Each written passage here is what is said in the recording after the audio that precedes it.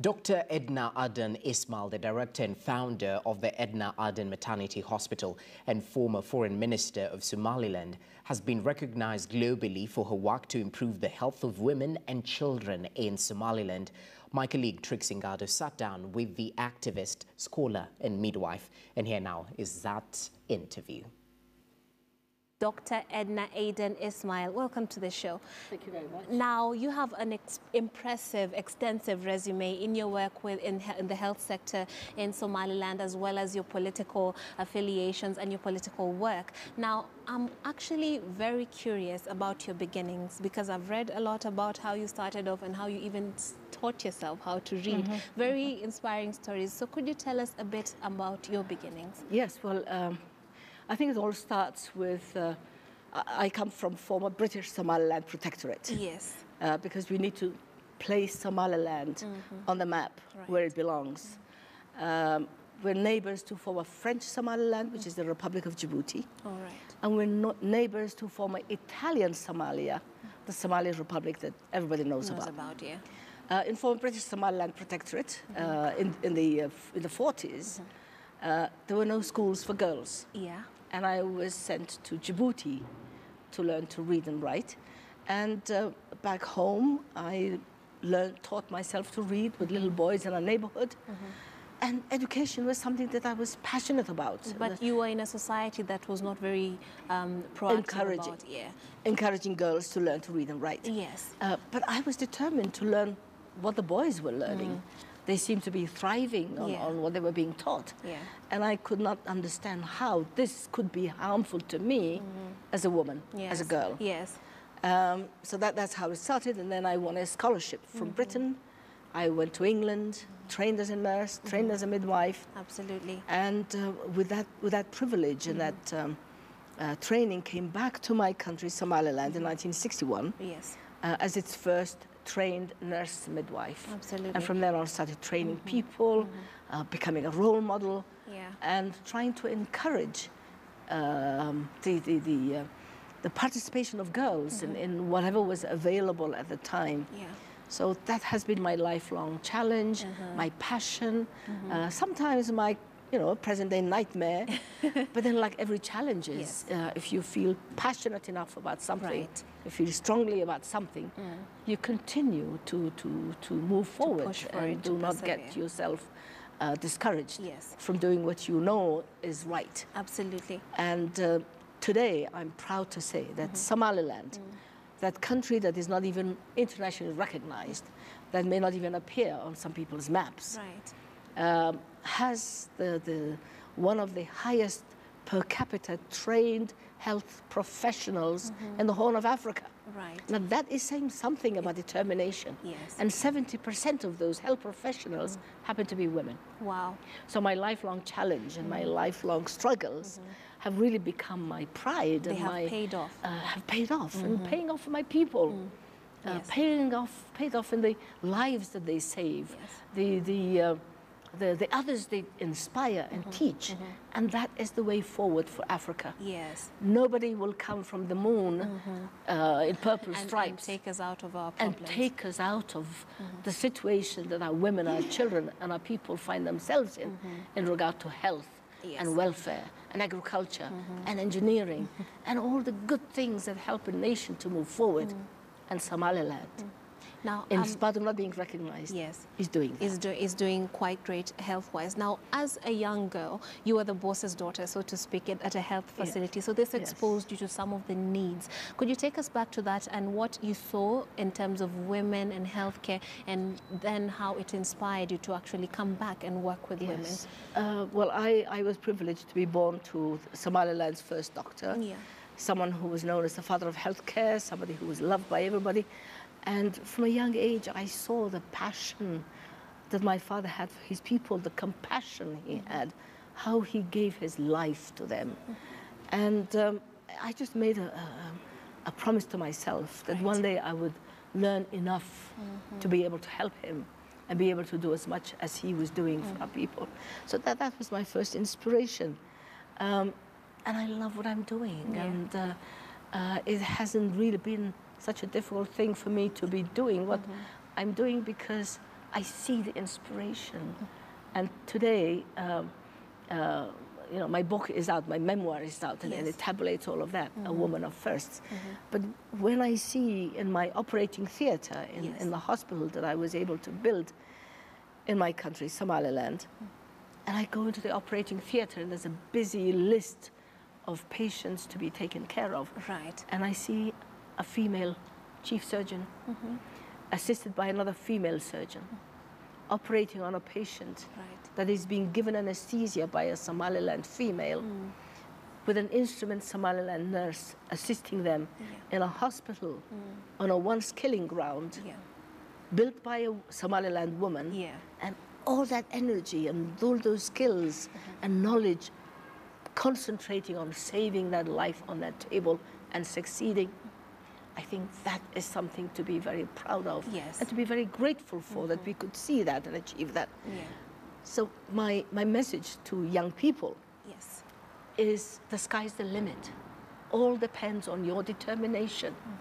All depends on how you either stop from getting discouraged or moving forward and bettering yourself professionally.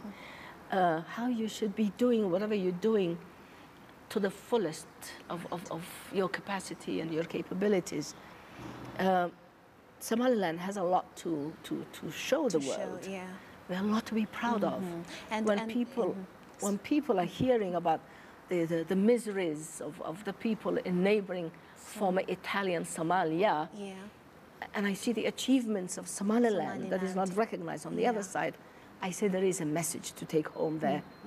How is Somaliland succeeding when Somalia is failing so badly, in spite of all the billions and resources that are going there? They do have now.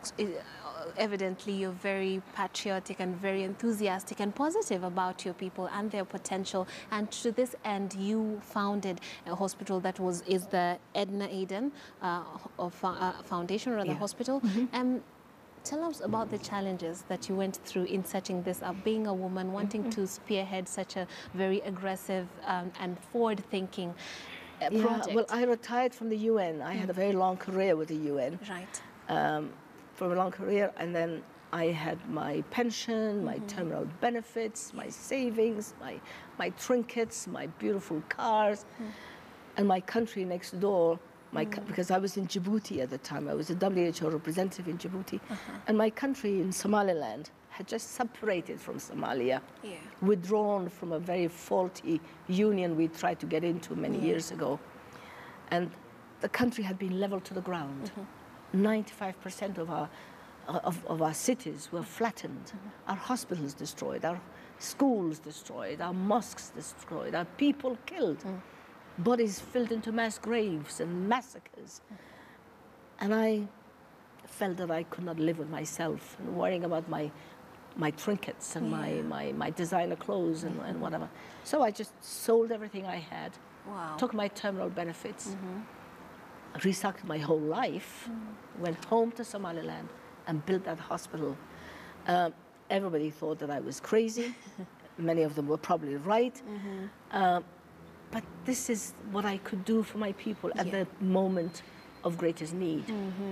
And that hospital, which everybody thought I could not build, because the more they said I couldn't do it, then I said, I'll prove it to you. I'll show you it can be done.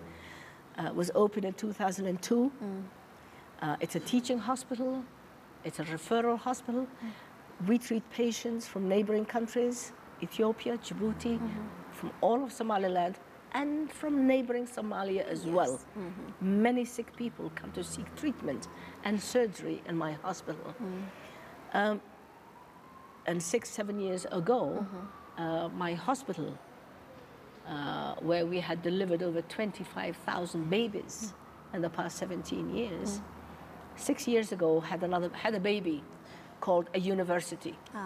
So today we have the hospital, and we also have the university, the Edna Adan University, with about 1,500 students. 70% of them are women. All in health sciences, medicine, nursing, midwifery, lab technicians, public health, and so on. Yeah.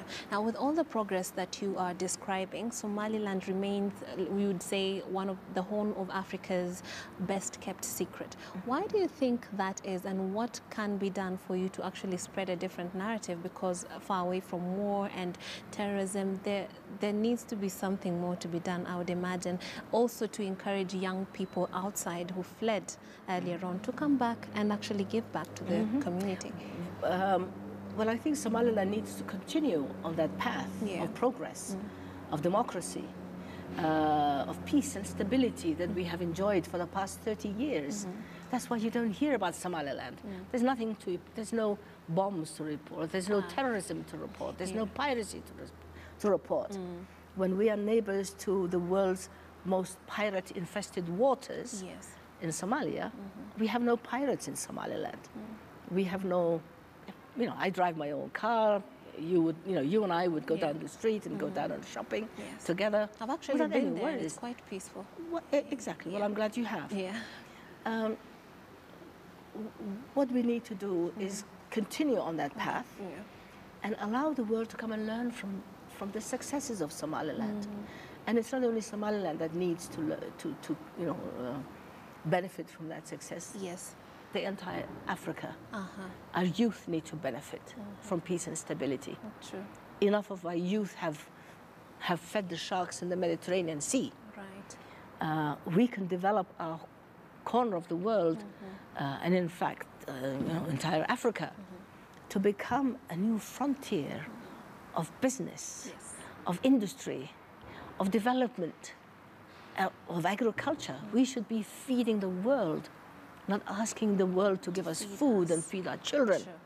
Our youth are full of energy and knowledge. I am inspired when I see how innovative and creative our youth are. There's an energy in our youth that needs to be tapped, encouraged, protected, facilitated. That's the way forward. Absolutely. And Somaliland is proud to be leading the way in that. And we welcome partnerships. We trade with everybody. We trade with neighbors. We even trade with neighboring Somalia when they have time to trade. But that's the way forward. That's the way we will fight hunger. Absolutely. No more that picture of that small African child with the flies on its nose. No way. It's the African youth, the scientists, and engineers and IT experts. Our little 4-year-old kids are IT savvy today. That is the way to go. Now, as you speak about immigration and how it needs to end, movement in Africa is quite normal, and a lot of African countries are welcoming of that. You've just said Somaliland is welcoming to that, but then of course we have had the reports of xenophobia in parts in the south. When you see such headlines, when we are already we have a lot stacked against us, what does it make you feel, and what would you lend to the voices that are saying this needs to be stopped? Well, I think the wisdom of those who say enough is enough should be heard. Enough destruction, and it has to. How should I say? There's a big political immaturity in some of the leaders of troublesome African countries. The African Union and the Organization of African Unity before that, and has been established as an institution that brings together the wisdom of the African leadership. Laws have been enacted to be respected. Constitutions have been presented and accepted to be respected. And I think we need to go, focus on the law and order, on the Constitution and the Charter of the African Union before we pick up spears and start machetes and start hitting each other. Yeah, it's pretty unfortunate. Now, speaking of disputes, Kenya and Somalia have had a bit of a tiff when it comes to the maritime border dispute. What's your take on that, or rather, what is Somaliland's position on that? Well, Somalia is famous for that. They're having the same problem with us as well. My take is that African borders have been established. The colonial borders of Africa are sacrosanct. They were there to be respected. The Charter of the African Union is there to protect it. And if immature politicians wake up one morning and say, I'd like to move the line here and there and whichever way that suits me, all African borders would collapse. I think this responsibility is totally the mandate of the African Union to settle. It shouldn't favor one against the other. It should be fair, and it should be respectful of the African borders that were inherited at the time of independence. That's what the African leaders agreed to do, and that's how it should be implemented. Not according to the whims of politicians who, for reasons only known to themselves, or for economic personal greed, wish to move borders whichever way they like. Absolutely. And we have the same problem with them.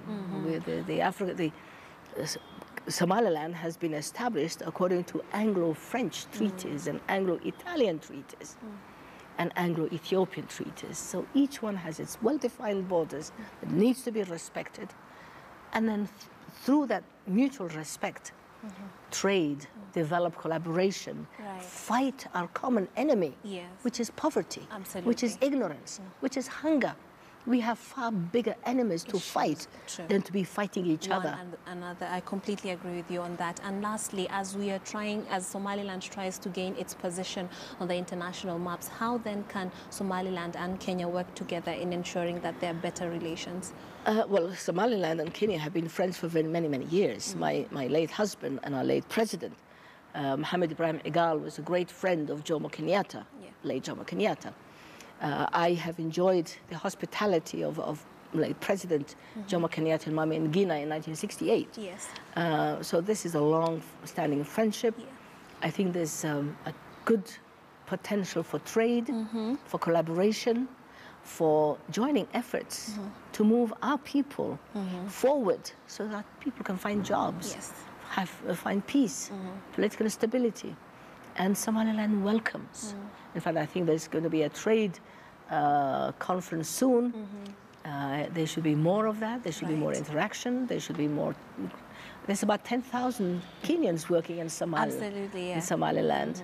And there's perhaps quite a few working in Kenya as well, and studying here. In Kenya. I think there's a potential for great collaboration between Somaliland and Kenya, and between the nations of the Horn. Absolutely. As we conclude, I'd like to read your message from my editor, Janet Chapia, who says that I should say hi to you. And of course, she said she has lived among Somalilanders, and they're the kindest and most hospitable people she has ever come across. Well, thank you. I'm glad to hear that. Absolutely. And I'm sure my Kenyan colleagues working in my hospital and the university would like to hear that as well.